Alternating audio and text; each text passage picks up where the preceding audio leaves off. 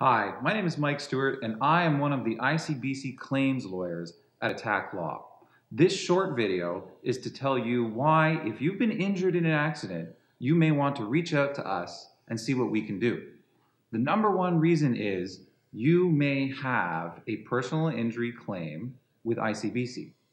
A lot of the time, ICBC wouldn't offer you anything for your injuries because liability may be an issue, or they may think that the injuries to you are too small. However, in most cases, when a lawyer gets involved, the amount of compensation that ICBC is willing to pay usually goes up. You may not know whether you have a case, but our experienced lawyers do.